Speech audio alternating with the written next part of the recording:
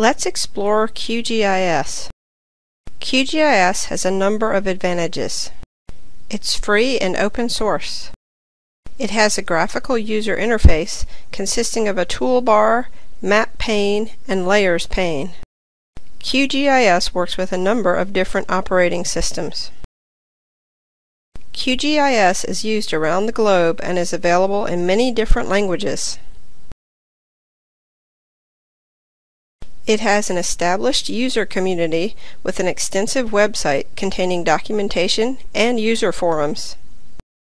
QGIS takes the shape of the Earth into consideration and can perform conversions and transformations into various projections.